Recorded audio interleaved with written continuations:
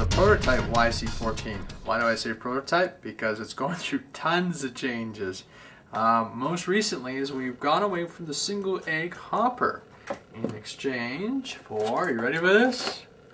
A 4-egg hopper. And there are 4 eggs sitting in a structure that's about 4 by 5 by 2.5 inches high. I'm going to put a cap over top so the eggs don't come out during rolls and fun maneuvers. Anyhow, they're sitting on 4 servos. These are the Turnigy Eco 9 grams from Hobby King.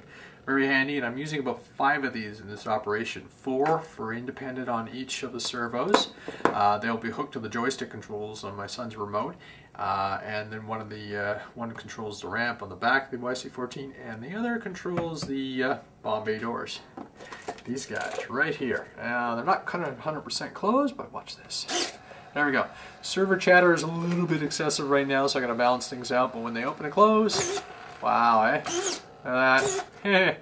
So YC-14 has changed just a touch, and when we do a drop, so here we go. Ta-da! So you can see. Servo actuation, and then the other ones, ta-da, and then close the door, off we go. James is going to be thrilled about this setup. Have a great night.